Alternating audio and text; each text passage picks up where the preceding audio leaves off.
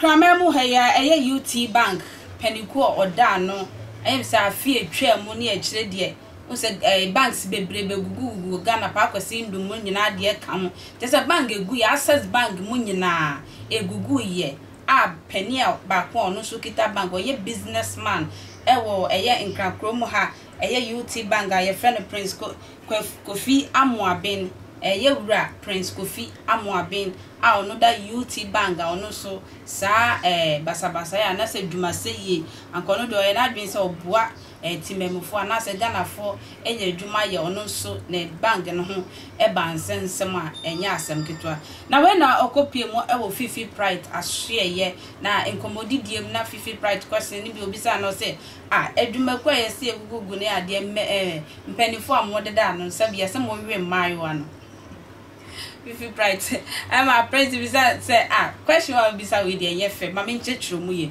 papa ne kire say se obi adwuma na opese adwuma ne koso pa adwuma ne dim adwuma ne tintim a mesra mayo na ewo adwuma mbo no hwe na woni bia nda se ono pene ne binda no sa no de rules nso Taliban kokra ti se rules no bua pa se ne worker a obechiw se woni obi have affair wo na adwuma mu ho no ono Kofi obepam because ono de or the principal pa ne wura adwuma sa adwuma bie na adwuma wura ode aba me ne wada na me ne wada me ne wa yese no wo ye businessman asa ne ma no wo se wo yi free wa adwuma mu se mo be ko outside ma koye mo ade afana se wo ye ne worker pa wo si adwuma ma ono ma obosom akatua pa de so odi wachiwe anasa wonantem srade anasa akosua don posu nwi so odi na ni kosua se beku pa de ene she ene oboa won hweda because ono open adwuma ye na eche futu okopie mu Fifi Pride ho no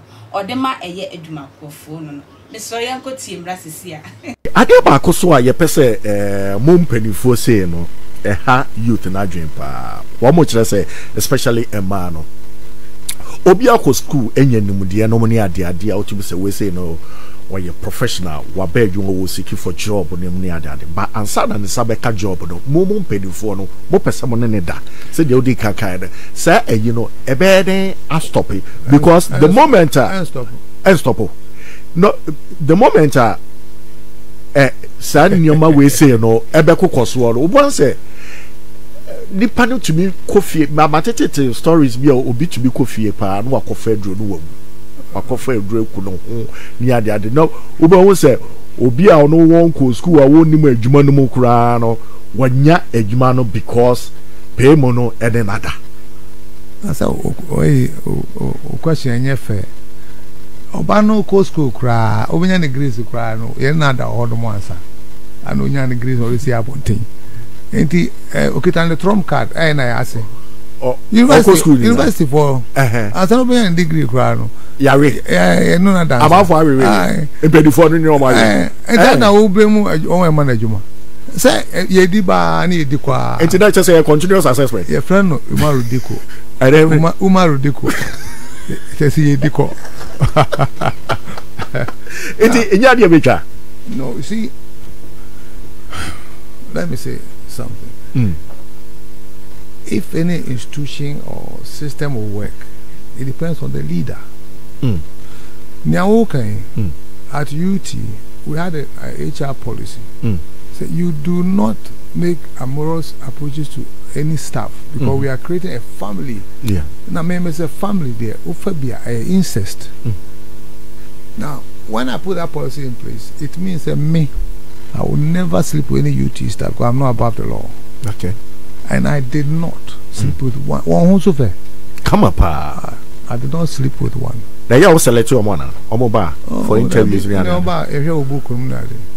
And then, you know, me man ibinu. Send I am a young sukakra. I discipline myself. Yeah. For the sake of the company. But where can it be found? And they been found me you already. Upedi for the bid of our way. Nipa be say 5. I could prove say one that me you already. Because when you be the reason why I put that policy in place is that just as you are saying, Obane pejuma kra, when you look nipa be training better answer. Yeah. Onya pejuma no so appraiser promotion because they are not sleeping with them or because they are sleeping with them, then that determines it. And I had to eradicate that from the system, and it was done. So maybe we are number one tier there. But since you know the company policy CH0P, the lady can say it's a master passion measurement and the man can't force it because you know, so everything starts with the leadership. The corruption, everything which is in Ghana made me stop is from the leadership. I mean, listen, I can go on, but one thing which irritates me most of the time is the way we don't keep time to work to every place. Okay, this can be changed by the president in a day. Within 2 weeks, Ghanaians will respect time. If the president keeps all appointments on time, and he sanctions his ministers who don't report on time for meetings or whatever, and then and holds them responsible to make sure that when subordinates are reporting on time, it will be solved. But we have a situation where the minister or the president, in this case, is late about 2 hours, and I'm saying this on authority because all Kaiser or him be answer the national anthem or President Bufu. Yeah. Or he apologize, but his apology and I'm saying apology or say, but better now 2 hours as a president. Do you remember that? Yeah, I do. So 2 hours now, one man gathering in our transit. Not so they drew so. Exactly. You know, but if the president will be there on time and insist that things move on time, the ministers make sure things, this will stop. And yet they're thing. And then when we appoint people, we don't hold them accountable for anything. Take passport office, for example. Guru boys need doing that. We have a system in place. You know, as a head of passport, how long will it take for you to give every Ghanaian who apply for a passport? On say 2 months or 1 month. Put it out there. The Ghana need be 2 months or 1 month who apply when you have a passport. If that's adhered to, I don't know how to line for him. I could to a Guru boy. If it's not adhered to, not say head to not say 2 months or 10, obey ready because mandate the man one fulfill. It's a matter of applying the system, the processes, and yes, me offer me pastor there be. We are all supposed to be respected equally, but not African leaders, not African. In fact, the people who are being led, grant say opening the own CC system. So you try respecting the people down there.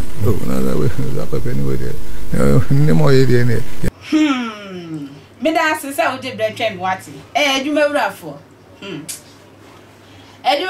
mo hwe yi o se se a me be hwehwe no ehu attention TV wura se ono attention TV wura se man ono so ye hwehwe mu se bia ne wakasifo ni bi yes awa ha ni ehu ba bia de ne ye de ombegu adwumawura de me ye sure so be sa enti ye papa Kofi amoabe afuto kakra Owoma edumayefo anase ya ye monsa ebia beto monsa ma modi biabia ndwuma boabo amrante ne ma no mesrem a aya mayo ano monja om life ma sa na mema ne so munya mayo an life ma na edwuma ne ye den enkoso na odi sa enisuade hu no esi wa edwuma mu edwuma no ebegu anase edwuma no enkoso ekwentua na mede ensem bedum makra